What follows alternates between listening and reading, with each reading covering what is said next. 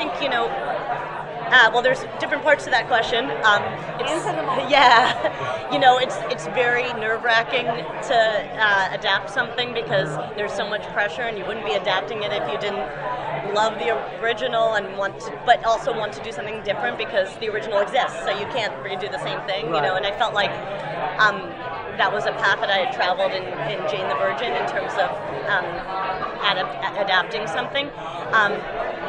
It's for me, the experience on Jane, you talk about representation and how important it is to see yourself, and I had always known all of those things, but I did not feel all of those things until I began Jane, because although I didn't see people that looked like me specifically, I saw a lot of white people on TV, and I didn't realize how much I took that for granted until I did Jane, and I could cry now thinking about like the tweets that I got of people and telling me like how much it meant to them to see their family and their relationships and to see themselves being the hero in those stories.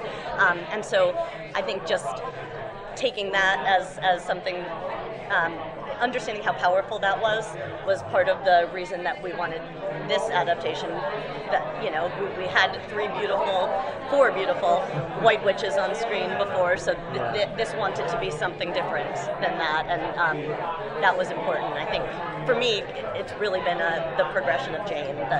During the development of the show, there's been different iterations. Yes, definitely. What was it about this version that made the CW want to pick it up to series than the other version? Well, we did a different iteration of it because we developed it the year before, and it was a really interesting moment because it was right.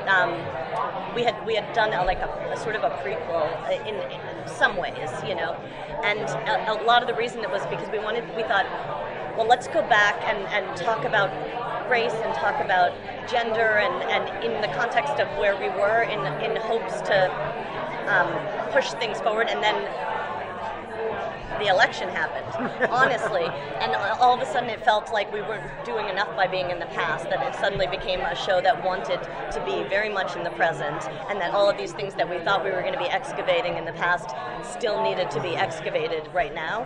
So I think that for us it kind of clicked on a creative level, and I suppose the CW responded because we're here.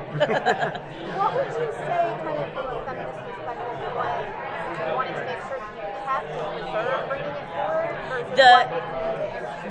I think we were really conscious that in the original, as in this version, the central love story is a love story between sisters, and that they are the most important to each other. That sense of like three women working together, different women can change the world.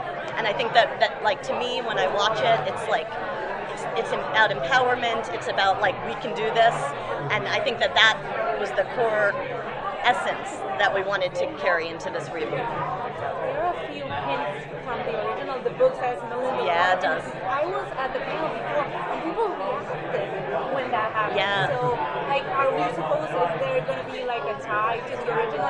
You can't tell me, but like, is there a hint? I love that answer. That is so good.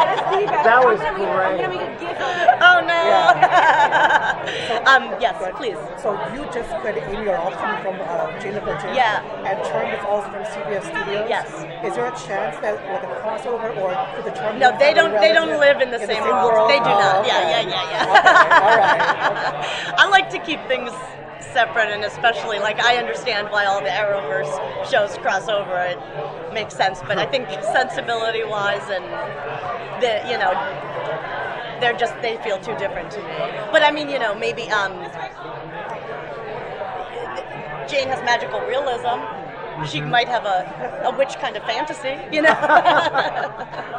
Guys, thank you. I got to pull her, but go ahead and ask your last question. Is there anything kind of topical that you want to make sure that gets covered kind of as part of the backstory, or?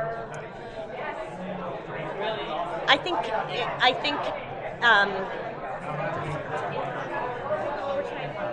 I'm not sure about the backstory, but I think that I think we are realizing now more and more how everything personal is political. And I feel like the more we can draw that out in ways big and small, the more it will feel like it speaks to this moment. Thank you. Thank you. Time.